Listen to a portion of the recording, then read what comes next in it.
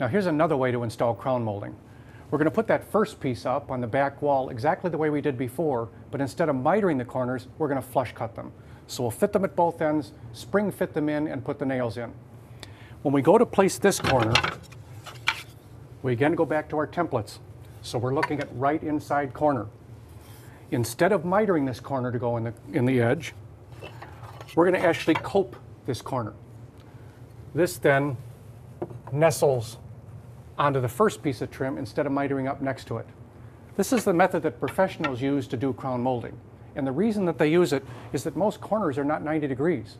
There's some variance of that. And by putting a piece of trim that's been coped up to the square edge of a piece of trim, you'll find that you've got a little bit of room there to go between 89 and say 91 degrees. And the process is really easy. We're still going to use this same piece of trim. This is still right inside corner. We're still going to miter it at the same way on the miter saw, but in this case we're going to use a coping saw and trim this piece of material off and back cut it. Let me show you how that's done. Now here's this edge we want to remove, and I'm going to do that with the coping saw. To make this edge a little bit easier to visualize, one of the ways to do it is just take a pencil like this, and you can kind of scribe out the edge with a little pencil line. Makes it easier to visualize. And now to do this, this is how I'm going to use the coping saw. I'm going to use a coping saw to remove the fat part of this trim, but I don't want the cut to be straight up and down. I actually want to angle the saw just a little bit to the back. This gives me a little bit more room to play. So here's how you cut it.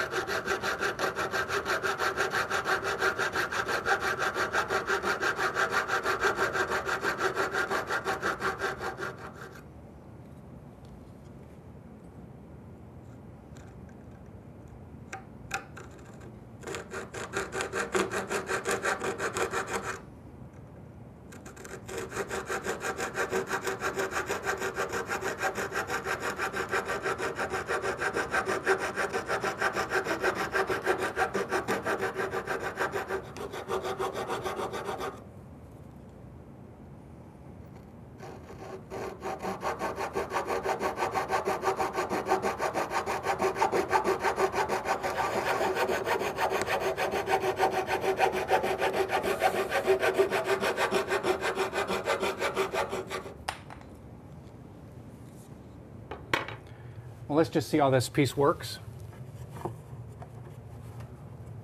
Here is how that cope joint fits into the corner. Now you can always tweak this joint with either a 4-in-1 file like this, or maybe the blade from a razor knife until you're happy with the fit.